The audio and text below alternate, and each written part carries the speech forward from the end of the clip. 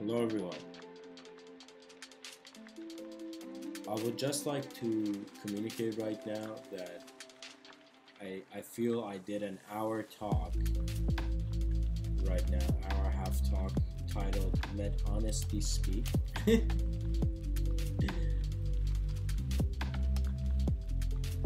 And it wasn't recorded.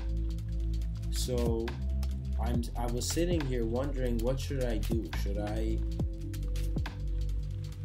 let honesty speak? Should I record the whole talk over again? And it's going to be a totally different talk because it's not going to be like the first time I said it. Yeah. And so a part of my mind is thinking, like that. But also a part of my mind is like, because I've just talked about it, maybe talking about it again and saying it again, I will somehow, I don't know, communicate some of the ideas I communicated before. Anyways, the reason I'm communicating this is that Mr. Within is probably going to let honesty speak. So the title of today's deja vu episode for Mr. Within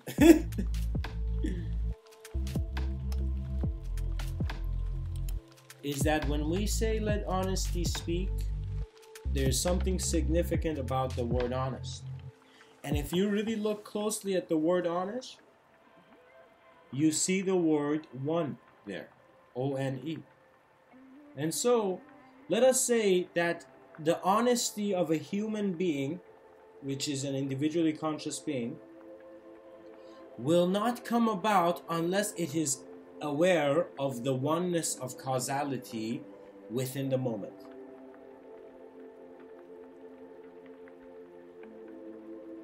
What that means is every form you're experiencing within your moment is an effect of your nature of receiving reality.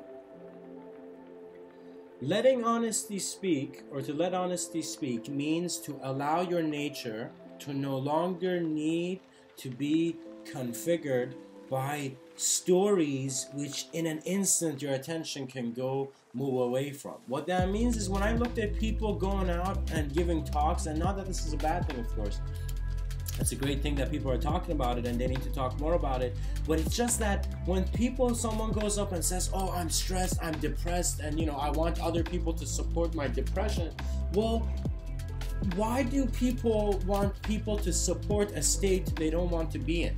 Why not support the state of clarity by pushing a being's attention out of unnecessary frames in the moment?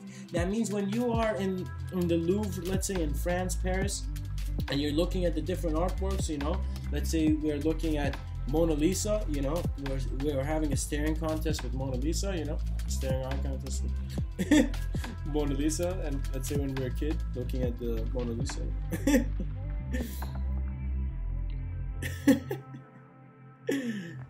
And so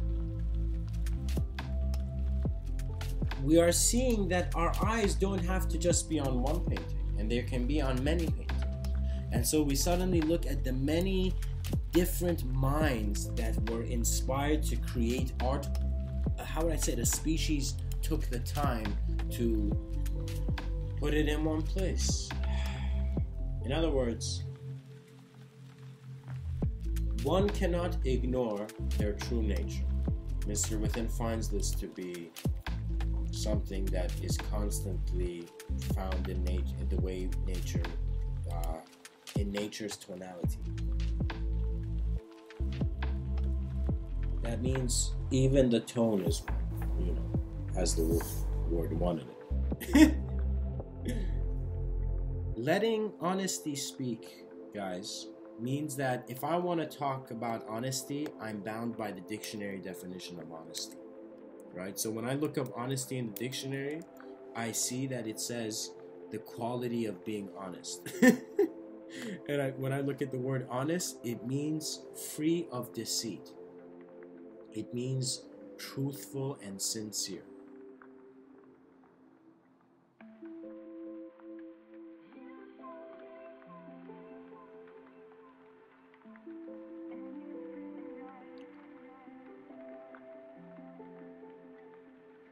One's nature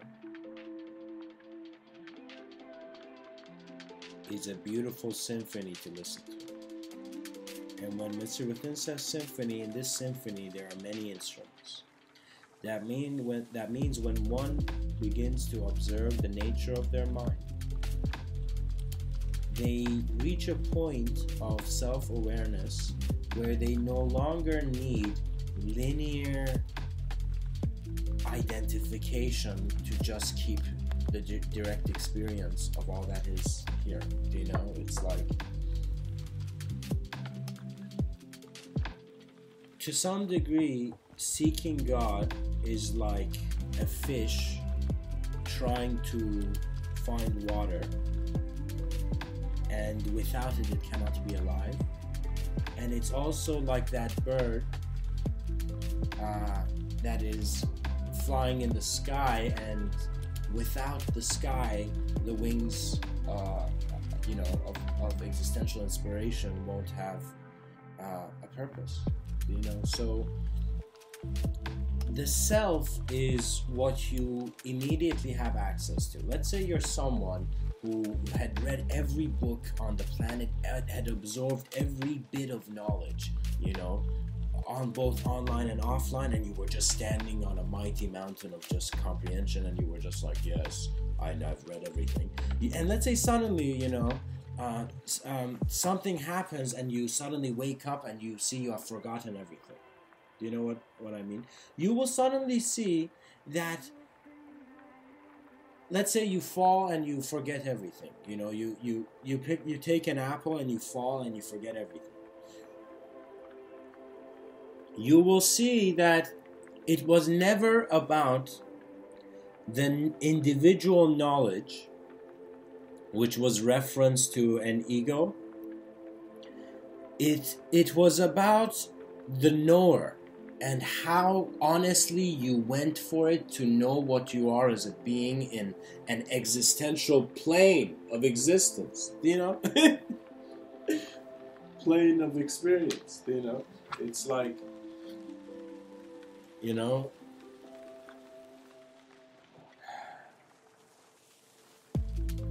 appreciating all that you are, and then realizing that that includes also appreciating the absence and the emptiness.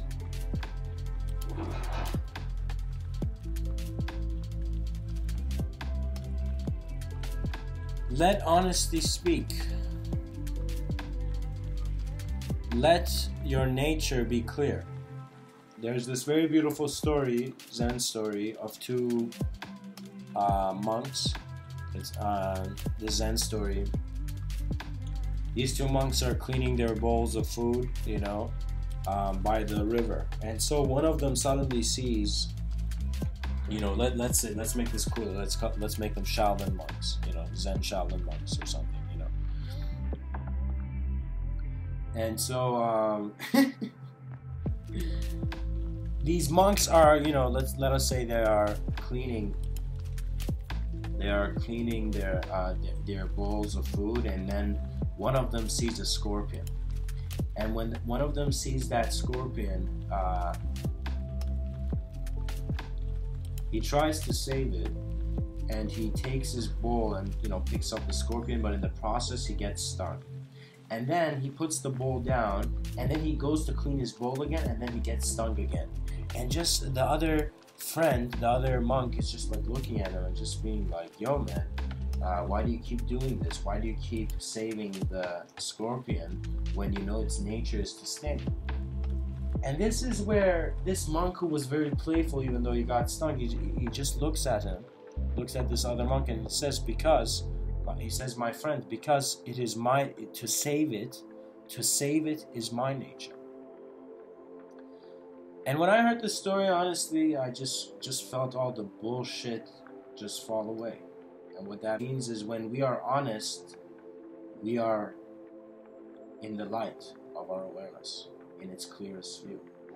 And it doesn't have to be bound by ideology. It's okay to be a being of silent awe, to be a citizen of the limitless, you know.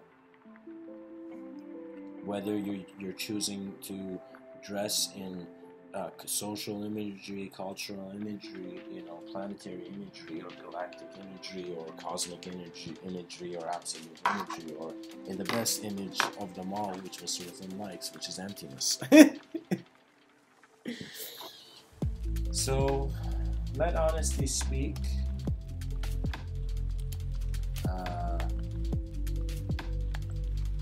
Hunter S. Thompson has this very nice quote. This is the first time actually I'm seeing a quote by him, and it's a very nice quote, and it's called "The Edge." And the edge, he's talking about the edge, and he says, "The edge, there is no honest way to explain it, because the only people who really know where it is are the ones who have gone over. And this does not mean using a bridge in the wrong way, but it means to see why the bridge is allowing a greater integrative possibility of your own revelation through the humility of your self-awareness to lead to self-realization."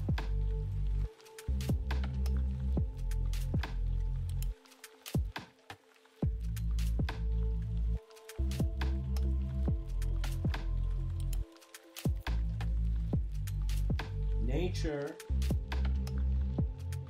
shares its presence with you, and as much as you communicate to people because you see them as intelligent, how unnecessary would it be if your whole cosmos, your whole universe, your whole world, everything in this planet was intelligent, and you were not acknowledging it as such, That means, what if you are the God in the eyes of God? Because you come from God. So you go back to the same origin way you have stepped out.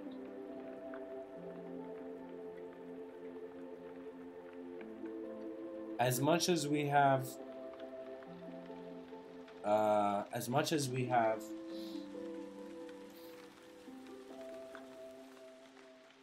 school teachers, Mr. Within finds we also need to have, how would I say it? More like yogis and mystics and dervishes and rishis and sages and Zen masters and lamas just go into schools more and communicate more. Because what I'm seeing in the world increase is due to a lack of self-honesty. It's like people are more comfortable, to think that the world is incomplete is taking the easy way out, and it's not right. When you are given the vision of a world, you must see yourself as the greatness of that world, or how else will you be a great contribution to it? We are all passerbys in space and time. The moment flows,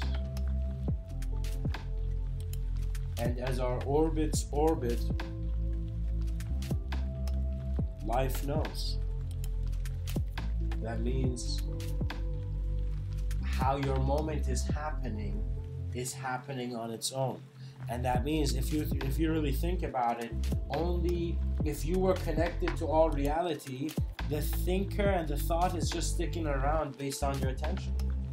So attention is opening up the consciousness that is receiving that range of imagery. What that means is, guys, this is the human condition, where it's as if we're all in one dark room and each person has their own flashlight of how much wakefulness they have, and they're just pointing light on a certain part of the room, and look at what's happening.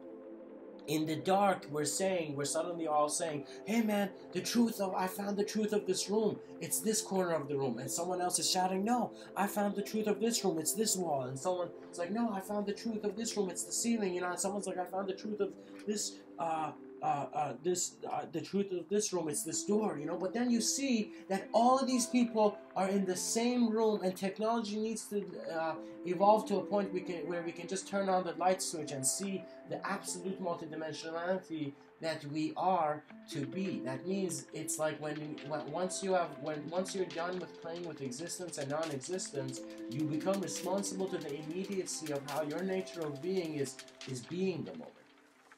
And this means that at times you must listen to what is within you more than to what is without you, because what is without you is not aware of what is within you.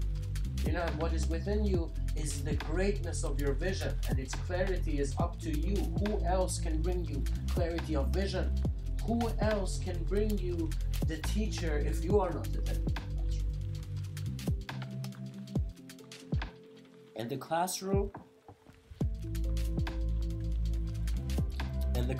guys, is not in a building. The classroom is your moment of life. It's your moment of experience. Don't think that you just need to learn in a certain building, which is that, you know, that is for the educational system. You know what I mean? It's like, you know, it's beyond university walls. The universe can be studied. You know, it's like. I hope this talk has served you. And you know, even if you're someone who physically you're in a tough condition, don't let your mind be in a tough condition. The mind is free by nature because it is the freedom of the body to move. That means nobody can get bullied out of existence. It's a fear, and the minute you confront it, you will take a responsibility. That means, you know, it's like, regardless of how would I say it? It's like when you see that YouTube video of that cat, you know, that female, you know, that mother cat, like suddenly seeing a dog, you know, a dog owner's dog, you know, just like go to her, you know, cub or something, and then suddenly that cat, you know, like that mother cat turning into a lion and hitting the dog. I saw this on YouTube. This cat like hit this dog in the face to save its kid, you know. And so, you know,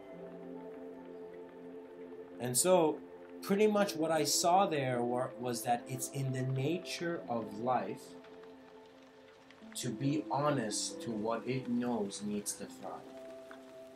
And so it doesn't matter where you're from and who you're from, you know, let honesty speak. And sometimes it means trusting your moment, you know. And Mr.Within is going to share one of his stories. You know, I'll tell you one of my stories of trusting the moment. You know, you can see how intense it has gone for one being. You know, this is actually a month ago or something, you know. I was in Canada and there was a Vishnu temple beside my house, you know. And I remember I just get a feeling on a certain day to really go there, you know. And I remember going in,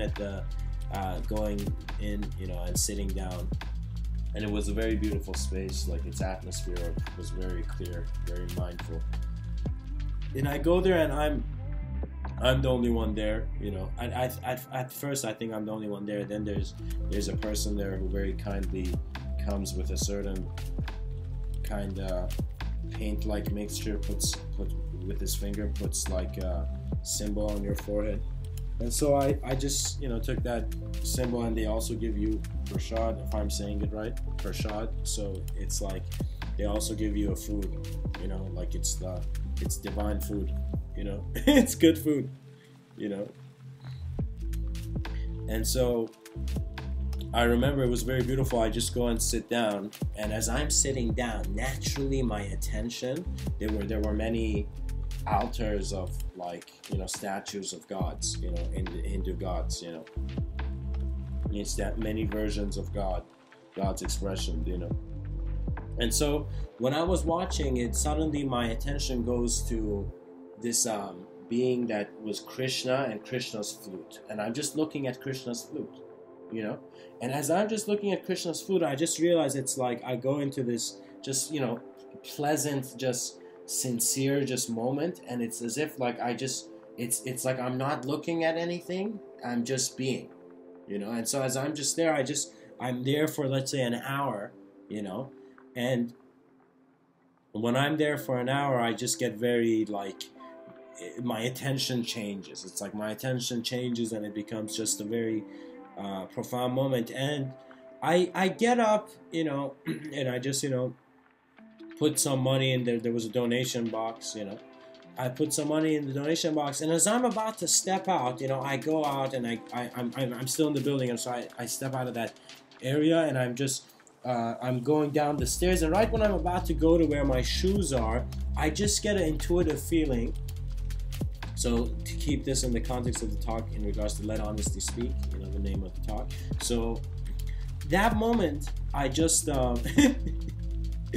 that moment, I just, right where I was about to go wear my shoes, I just get this innate intuitive feeling, as if this feeling has just come out of nowhere, just like the Big Bang. You know what I mean? And so it's like I'm just there in that moment, and it's like I get a feeling to go back up and go ask that person who, you know, that priest, I guess, I mean, priest is not probably the proper word, but I go there, and I go and I just get a feeling to ask him to say something about, you know, to teach me something. I just go walk up to this guy, you know, and I go tell him, hey man, just teach me something, you know, teach me something. I got a feeling to come and ask you to teach me something. And the guy begins to tell me, like, for example, how when you first come to the temple, the guy had broken English, you know, and he said how you first come in the temple, you know, you see, you first, you know, like, show your attention and devotion to Lakshmi, and he went on this just talking something, but at the end of it, he suddenly said, come to this event tonight, you know. And so the event was something in the temple. It was like a temple event, you know, and it was like this temple in the new year where they were celebrating Hanuman, you know, they were celebrating God, and they were celebrating Hanuman, and it was just the first temple like the first event of 2016, and I was just there for 2 days, so I was just randomly there on that day. So randomly that day I chose to go to the temple. It was this event happening, so I stick around for the event, and, you know, I go there, and I go sit very quietly in the corner, in one corner, and there's nobody in the temple, so I'm just sitting there for a while until the time comes, and eventually people are walking in for the event, you know. And so I immediately realized that I am the youngest person, and just everyone there, the first people that were there were just the senior, you know, more senior people, you know what I mean, more older people, you know?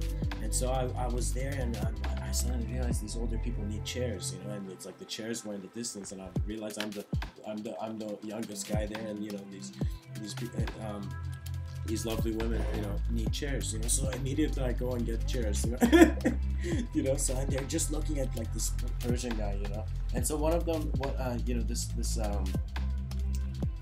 Persian guy just, you know, sitting in the temple, you know, helping getting chairs, you know, and they, you know, one of them says thank you, you know, and she had a very kind face, and she walks them, and she says, oh, where are you from, you know, and I'm like, my background's, you know, from Iran, you know, I was born in Iran, I came to Canada, you know, something like that. And then she's like, oh, so are you okay in coming to a Hindu temple, you know? And I told her, yeah, of course. I told her, yeah, I feel I should. That's why I'm here. You know, that's what I told her. You know? And she's like, oh, that's good. You know, and she very slowly, like, changed her view and started talking in another language, you know.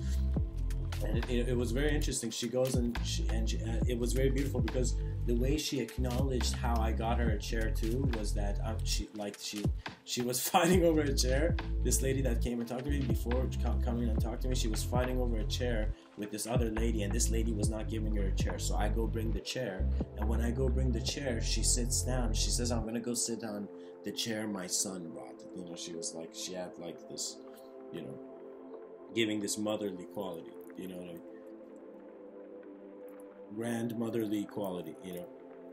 So anyways, I'm there, and, you know, she says that, and suddenly I'm just very silent in the corner, and I just get this feeling in my being that I'm just be still, you know. So it's as if like in my mind I'm getting a vision of what's happening there, but in that vision I'm sitting very, like, how would I say it? I'm just sitting very still in the corner, and I'm just in the corner, and you know, it's very funny actually.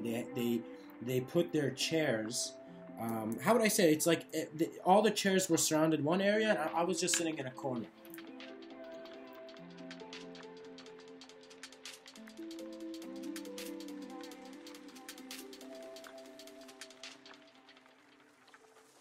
It's very beautiful. Some chanting begins, and to be honest, this is where my attention kind of shifts, you know. And so I want to more communicate my personal experience. So I'm here, and the ceremony has begun, and there's chanting, and suddenly I see I'm just sitting. Then at one part of the ceremony, everybody begins to stand up, and just while I'm sitting, I just have this subtle smile, just like as if I'm just happy to be there, you know. And so suddenly I see everybody standing, and I see everybody's going up in a line. And by the way, more people started showing up for the event, so there was a lot of people. And it was kind of interesting because as they were coming, they were like, it's like they were saying hi, hi, hi. Like it was like they saw a familiar face, and then they suddenly saw me. You know, it was like kind of like, I think maybe interesting in their view. And anyways, people line up, and they go in a lineup, and as people are lining up, everyone's lining up, you know, and they're going. And we're walking, and in the lineup, I go to where I go, like, you know, one of the last, you know, not last, but, you know, one of the few people on the last, and I just go, and we were pouring milk from a spoon onto a small Hanuman statue, and it was like a very profound moment of intention towards form, you know. And so, like, what happens is that I just while I'm in line, suddenly, like, this guy is seeing that I'm in line, and he comes up to me and says, oh, you've gone once, are you going again? You know, the guy asks me like this, and I tell him, no, I haven't gone. And then they're inside me, so within me, like, so a part of me is just feeling as if this guy doesn't want me to be here, but a part of me within me is also really feeling I should be here, and I just keep going, you know. And so after I pour the milk, you know, and you know, the guy of course was friendly, and he goes after, you know. And so I pour the milk, I go sit down, and this is where it's very interesting. I just get this internal feeling, this intuitive feeling that before, it's like while still some people were still in the line, I just earlier go and sit down somewhere by and put my back to this column, but suddenly I see everyone is sitting in the other direction. So if I'm sitting and my face is heading towards one wall, the people are sitting to my left, and their face is heading to the wall to let's say the other God, that makes sense. If it's as if like the direction I was sitting was north, and the way they were sitting, they were looking east, you know. And so I'm just sitting there, and I just get this intuitive feeling, and this feeling, I just go sit down. And when I go sit down, it's like I just go into the stillness. And when I go into the stillness, suddenly it's as if I have an out-of-body experience, but it's a subtle one. It's like an out-of-body of thought experience. So I go into a thoughtless state, and I'm just there and in attention. And as I'm there in attention, suddenly, of course, there's some parts of this that at least, okay, I'll share it. In my experience, in my visual, in my subtler experience, I was experiencing myself being attention that was dancing in space. And what that means is, like, I was just there, and suddenly I just start to feel something. I'm just sitting there, and there's this immense warmth, and kind of my eyes, their gaze have kind of turned semi, like, it's as if you saw me, you'd be like, it's like this guy's staring at something, but is he really? And then it's like one of those, my eye was like that open, and I was just there, and suddenly I realized I had a trust in my being where I didn't no longer need to control my body, and my body was happening. It was as if like that moment where you jump off on a river or go to that, you know, water park and are just riding with the wave, you know. It's like, so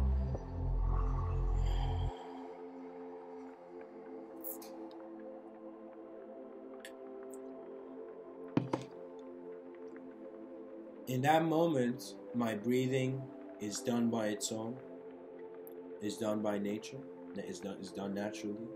My thought, everything was done naturally, and I just go into this state where I just notice on my eyelids, like right on the edge of my eye, like my eyes were open, but on the edge of it, suddenly I feel like something moves, like something throbbing, and I see that tears are just running down out of my eyes, right? Tears like at like such a speed I have never experienced. Like the speed of my tears was fascinating me. The speed was like it was moving in a way where it's as if like someone trying to put eye drops, but just it's like you can't control their fingers, and it's just like one after another, you know. And it was like that amount of tears were coming, and I noticed my face, my smile. I had gone into a smile, like my face had gone into a full smile, but then from that, after reaching that full smile, had just come into a still, like just expressionless face. And I just realized that I was crying in front of an audience of 50 people while there was someone speaking in the middle of that ceremony. And it was as if I was not just a person in a physical body, I was an attention to the space, and I realized this awareness would not be accessible if there was not the humility to find one's naked awareness. And guys, I did not find it. Life brings it to you. Life brings you the moments that are leading to the clarity that is also leading to the greatness of why you're here. You know, you must be aware of it. Every moment of existence contributes to every moment of existence. How can it not?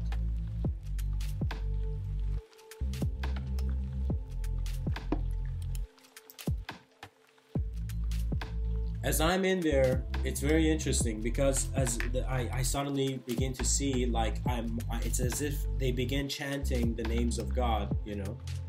And as they're chanting the names of God, I'm just sitting there, and just there are tears. These tears are just coming from my eyes, and it's like, how would I say it? They are thoughtless tears. I had no thought. I was just hearing sound, and there was tears coming out of my eyes. Like, I don't know how to explain that, you know, more than that. And it's just, after that, guys, I just reach a point where I see that it's like this, we think our experience is so limited that we're just holding on to objectivity, and how would I say it? And all, like,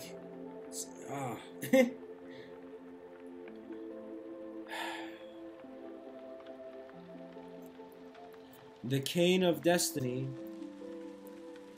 is held, but once you realize you don't need it, you will walk into eternity on your own.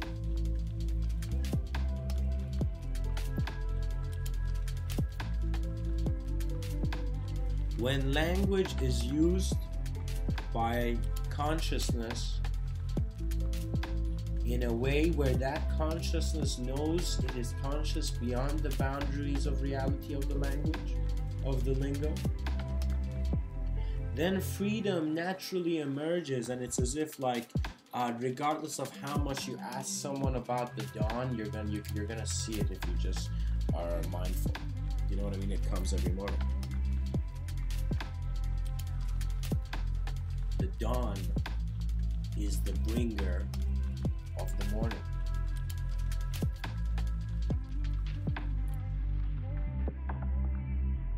And one must not fight language per se, but use it as a platform for flight. This is why Mr. Within has brought the topic of pilots of consciousness.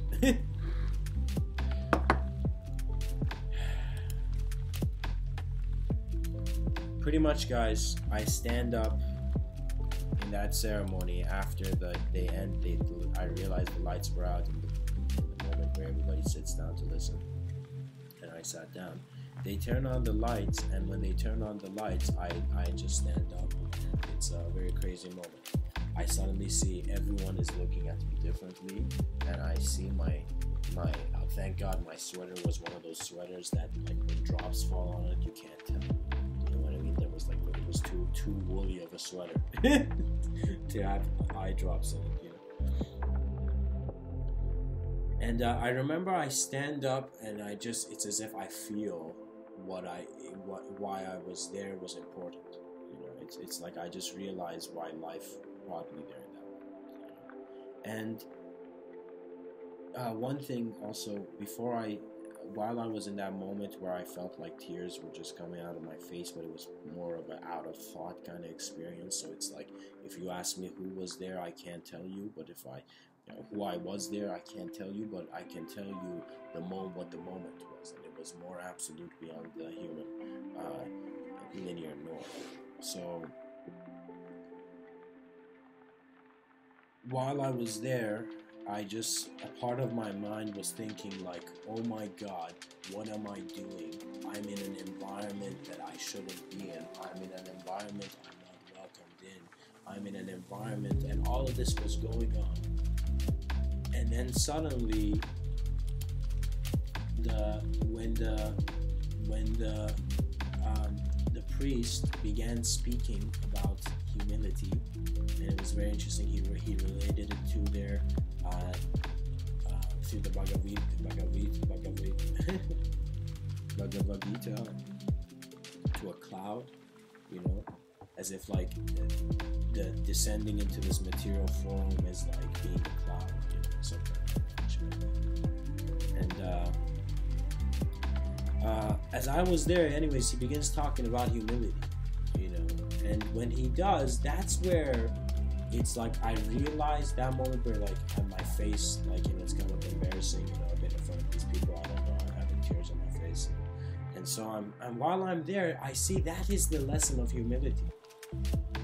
That for me, my humility was for me to be humble enough to be my nature, and a random Persian guy there in that temple having tears of a blissful nature, it was also like a lesson of humility for all those people who perhaps were in that room and just blindly following the action, just thinking that just them doing a certain act could change reality, rather than them realizing that it is the awareness of the experiencer that is the moment, that is all, and all that is within the now, that is the significance. And so, guys, I stand up again. Everybody gets into a line, and I remember this time I don't want to get in the line, and I feel like I want to go. I just get up, and I have this immense feeling of clarity and just openness and lightness, And so while I'm about to go, so pretty much what the people saw was maybe like around like maybe 25 minutes of this random Persian guy just having tears on his face and smiling for no reason while they're chanting the names of Hindu gods, And so the only reason Mr. Within is communicating this is because one needs to let honesty speak. And that means to also trust the consequences of that communication. And so I get up to leave. This man looks at me and says, "No, don't leave." And it's as if before, if I felt I was unwelcome, now I felt extremely welcome. And as I was walking, trying to not to disturb their ceremony, I felt I was disturbing. I had disturbed them enough, and I was about to leave. This man just says, "No, don't leave," and he tells me to keep going. He tells me it's fine, stick around, go in the line. He's like guiding me to go in the line in front of him. And while I'm going, suddenly this kid comes. I think some kid my age probably. He came up to me and he was just looking at me in a way where it's as if I feel like he was a bit like shocked, but at the same time it's like his comfort of what he had witnessed was more than the discomfort of what his mind wanted to keep.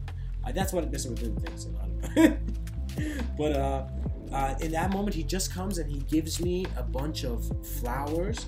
And I realize everyone has these flowers in their hand, and they're throwing it on the statue of Hanuman for a blessing or something, And so while I'm taking these flowers in my hand, suddenly I see that same old woman who I got a chair for walks up to me and gives me a bunch of flowers too to give. And I just hold these flowers in my hand, and just in my mind, I'm just looking at this huge Hanuman statue, right? As I'm seeing this huge Hanuman statue has a scarf. And so as I'm just in the line, I'm in the line with all these flowers, and I'm just walking very slowly, and my eyes are kind of watery, And as I'm just going there, I suddenly see this Hanuman statue, the left part of his scarf. So imagine Hanuman wearing a scarf, and on the left part, I just get a feeling to drop these flowers on the left part of the Hanuman's like scarf. So I'm walking there, and I'm eventually going, and I just see people are just giving me different looks, you know, and I just throw these flowers with just the simplest blessing, as if all I wanted to say was just like bless all that the moment is, you know. And so it's just like I threw these flowers, you know, blessing like causality, you know, and with that effect, you know, and just like throwing these flowers on the left part of Hanuman's scarf. And then right when I did that, there was a smaller statue of Hanuman underneath, you know. And in my mind, I was like, yeah, synchronicity is on. But I remember just walking out of that room. And actually, before walking out, I remember I walk up and I go up to the statue of Rama and Krishna. So I just look at the statue of Rama, and I don't acknowledge an ideal. I don't acknowledge any belief system, or there's not any mechanics. It's not like to study a blueprint. It's just I just stand there and I look at that symbol, and I just see how that symbol stands in my consciousness, and then I am either honored by it or guided.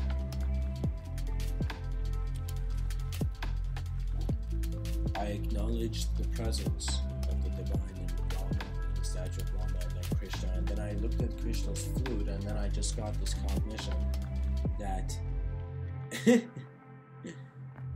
that we are all like the instruments of our collectivity, our collective consciousness, whether we want to call it God or, you know, super intelligence or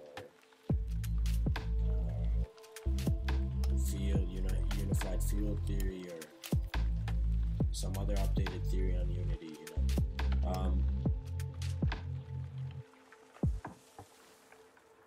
The truth, if it is true, does not need to lie. Inquire about your nature and be the greatest revelation of transcendence beyond space and time. Allow your mind to wander where it has not wandered before. Allow the vision, your greatest vision, to speak, so it can inspire the greatness that it saw. Love humanity, inspire and communicate a global community. Do not let foul language make the cosmos give us a red card. Because in this game of life, the player needs to be aware of the player beyond the goal. When the game ends, we all return to the home of homes. Which, of course, mathematically will equal to the soul of the soul of the soul. Pi squared.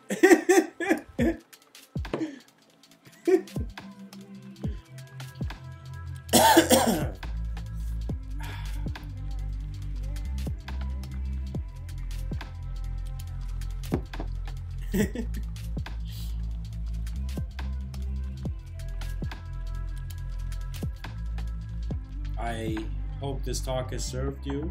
I hope the title, Let Honesty Speak, has communicated to your simple self-inquiry of just your truest nature, and truth doesn't have to be bound in the bars of language. It can be free by the silence and stillness of how you are and how you're aware of all that is, the moment. Be sincere and do not worry about the sin of the seer.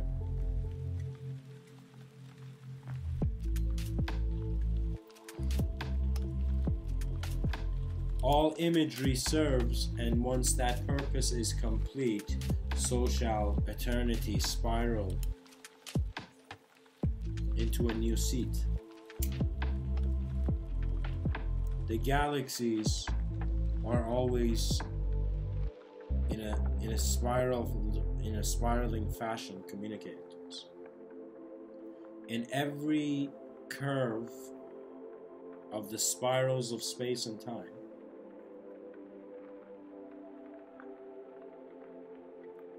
beyond thought, there is no need for thought. So why is thought needed now? Such angles of perception need to be studied. And when every branch of knowledge realizes the trunk of causal experience they're connected to, life always knows how to align itself and also play with itself too. That means to have a playful nature means not to really have any idea. It's like, you know, it's like probably Buddhist monks, very like, you know, Zen masters don't feel awkwardness in the elevator, most likely. You know, that means like if there were a bunch of like enlightened Buddhas in an elevator, let's say like a bunch of very realized enlightened Buddhist sages in an elevator, let's say, we would see that, and let's say someone just stepped in the elevator, you know, let's say someone stepped in the elevator. Anyone, let's say Mr. Within stepped in the elevator. Mr. Within's personality, if being chosen to be where the attention is being steered from, will feel uncomfortable in a new environment because the personality lives based on the past.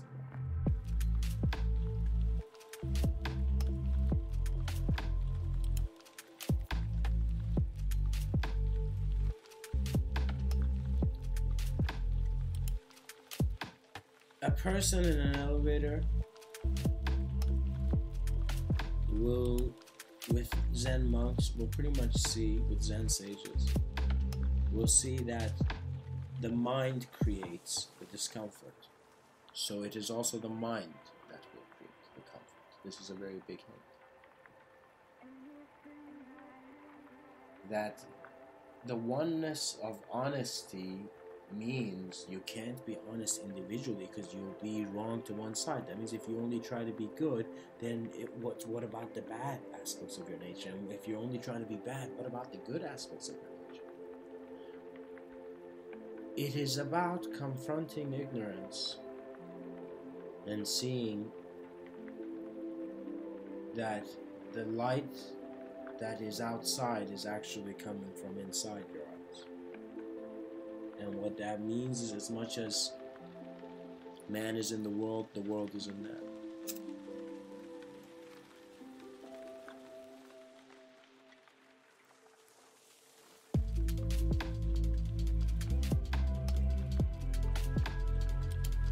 The goddess must be cared for, but the goddess is not an individual form.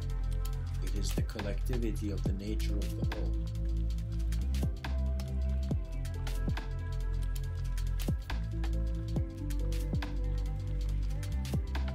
That means, for the first time in civilization, a civilization is looking at what it is and it's realizing it is one humanity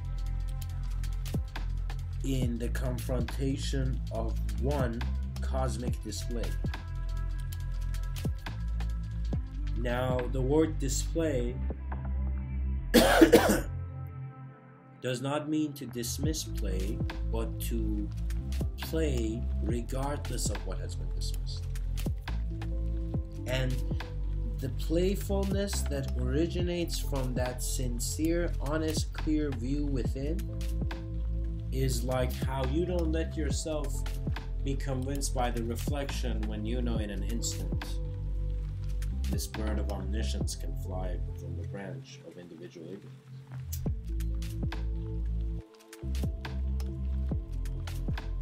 The phoenix is born out of the ashes of the past, but burns in the light of the future. The present is the torch of life for such a flame.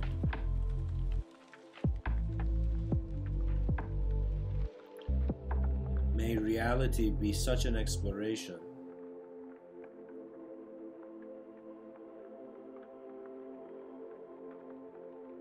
that if the Buddha came back, we would no longer call him Buddha, but we would acknowledge a friend of the cosmos.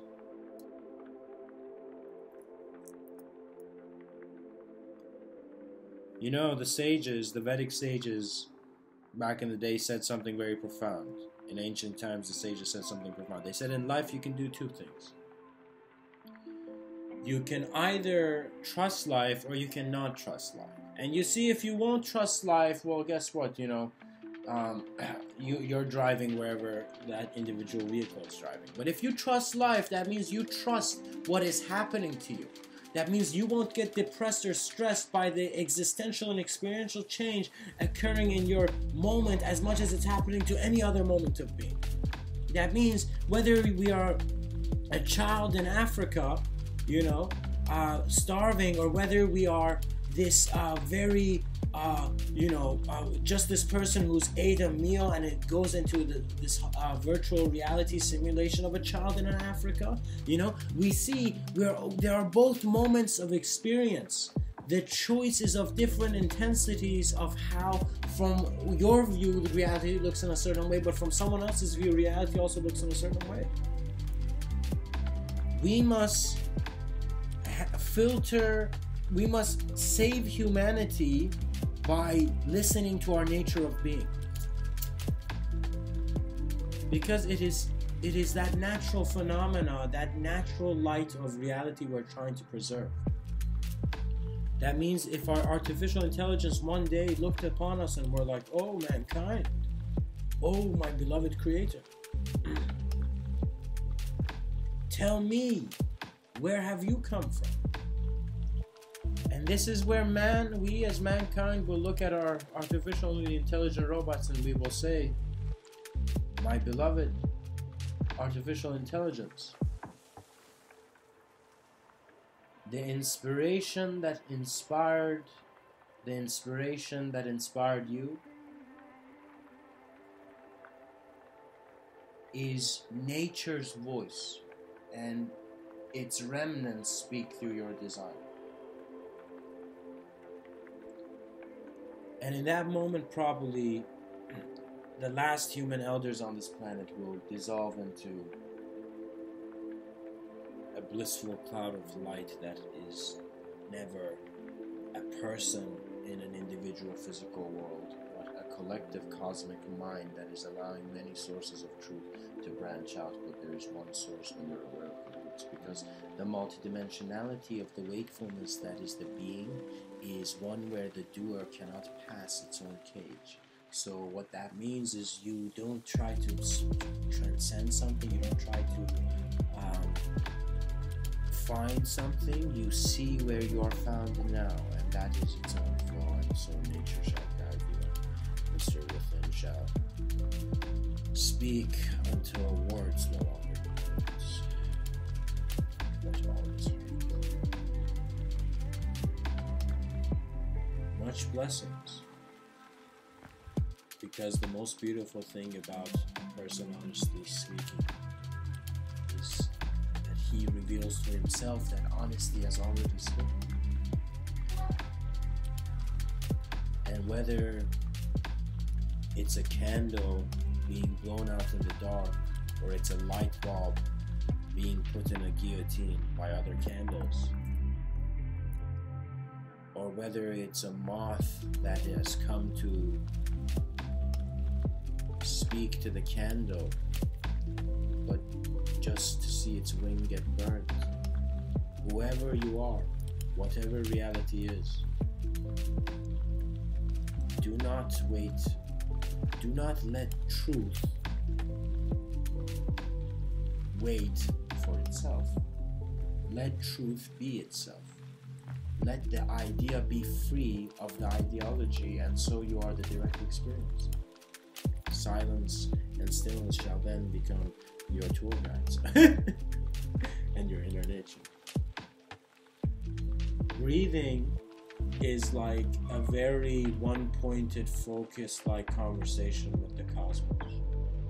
It's as if you are communicating as the moment to all that is within the moment. And so it's like the God of the open eye is as free as the sun's radiance that inspired the shadow to dissolve, to fade.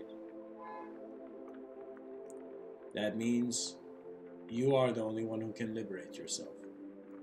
But this self-inquiry means that you need to look at your experience and be like, oh my God, I'm beyond these ideas I've been thinking for years I am. And then your exploration begins anew. I hope this talk has served. Much blessings and always.